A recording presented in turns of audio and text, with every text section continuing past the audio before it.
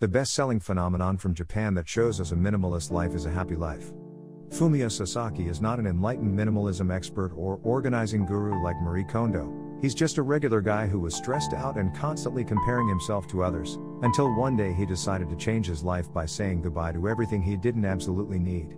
The effects were remarkable. Sasaki gained true freedom, new focus, and a real sense of gratitude for everything around him. In Goodbye Things, Sasaki modestly shares his personal minimalist experience, offering specific tips on the minimizing process and revealing how the new minimalist movement can not only transform your space but truly enrich your life.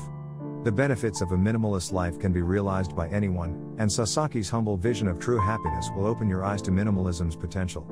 Sasaki's photographs in the beginning of this book jolt one awake to what he means by minimalism. Some people are so radical that it makes the rest of us look like hoarders.